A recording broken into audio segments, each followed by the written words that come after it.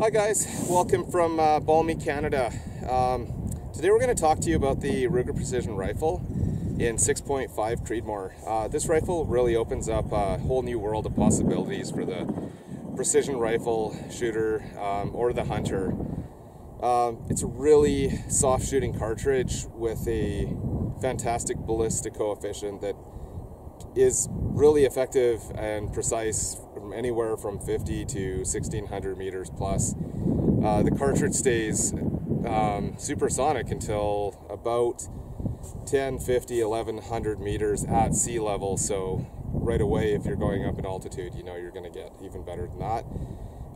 If you start looking at reloading your own cartridges and possibly using Burger VLD rounds, you're gonna get even better performance, better precision than you are with the Hornady factory ammo. That said, I've already seen problems with how they're finishing the necks on the Hornady ammo. You've got a round that's going to cut the wind really, really well. So for the beginner, this is going to make your mistakes in calling the wind that much less visible. You're going to be able to get away with more stuff. To the advanced, you're going to be that much more precise on target. The 6.5 Creedmoor is really a blend of the 30 caliber, the 308, and the 6mm. The 6mm is sort of an underpowered cartridge. It's really precise, but it's definitely underpowered, and you're not gonna find it effective for hunting anything too big. You're just not going to get the ballistic performance. The 7.62, it gives away a bit of velocity for a softer shooting cartridge. So this kind of mixes the two of them together, and you're getting a good balance.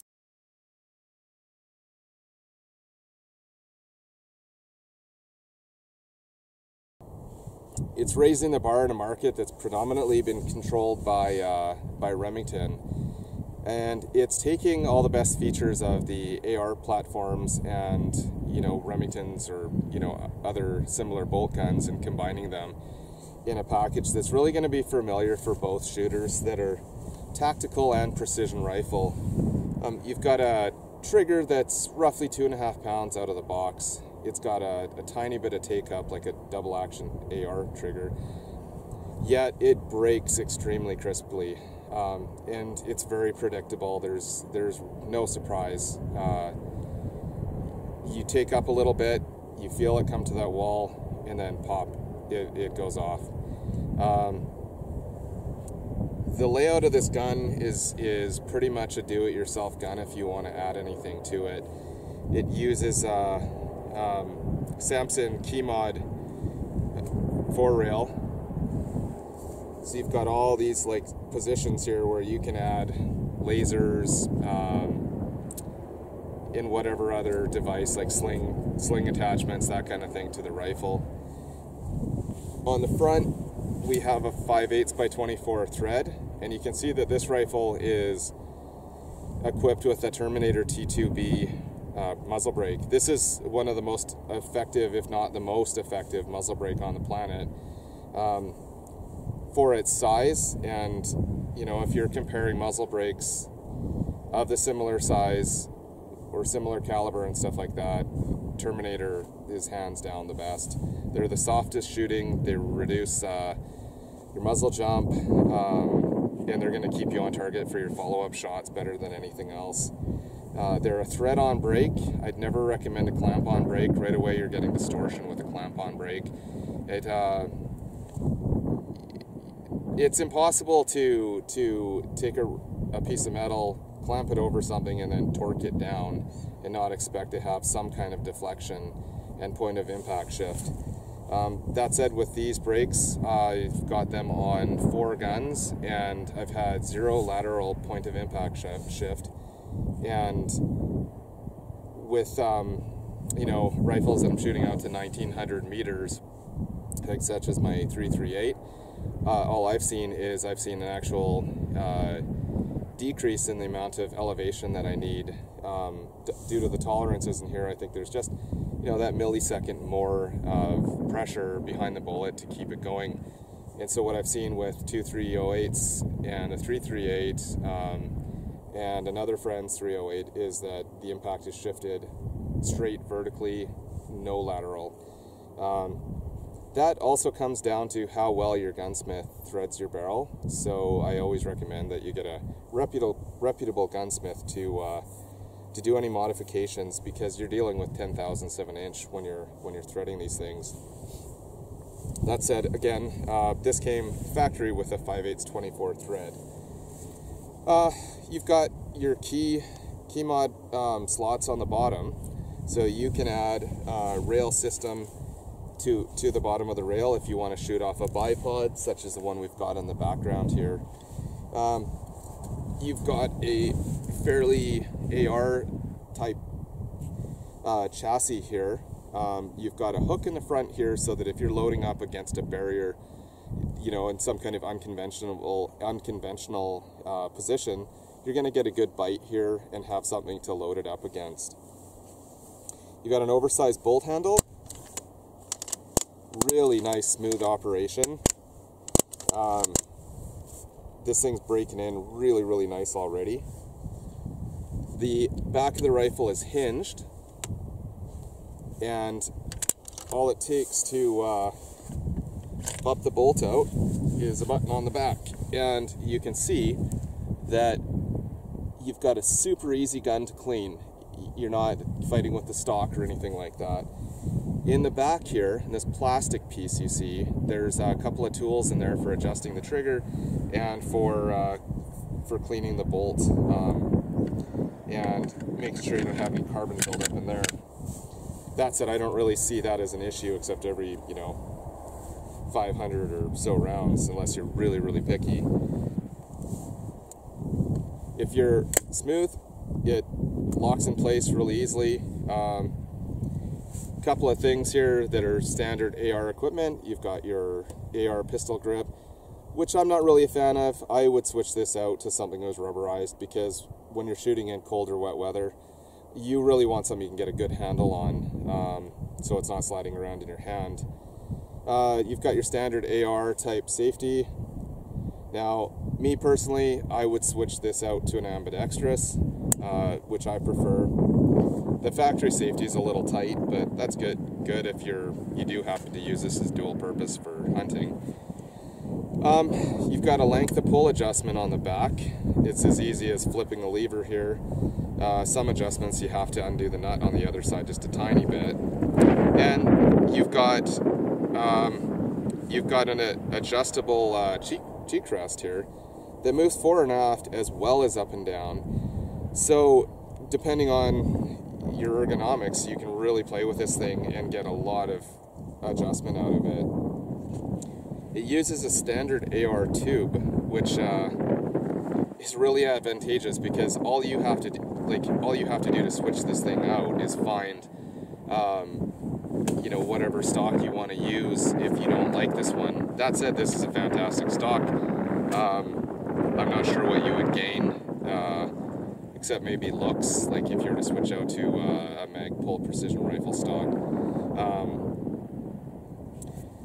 On the top of the gun, we have a 20 MOA rail system here that comes factory with it.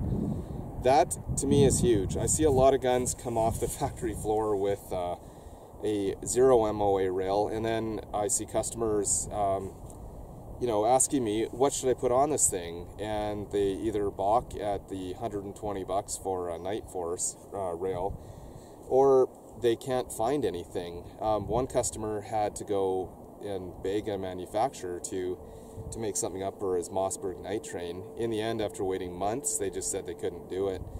Probably didn't see a lot of money in it. Downfalls to this rifle, not a whole lot. It's heavy, but every precision rifle that I've ever owned is heavy to an extent. It doesn't move when you shoot it. The brake takes care of any recoil. And just the pistol grip. That's really it. Like, I don't have any other problems with this rifle. taking this on as a new project was a piece of cake. There was really nothing to it. She shoots fantastically well, and you know, in the first day of shooting with it, you know, stacking rounds at 860 meters and putting rounds through the same hole at 100 meters.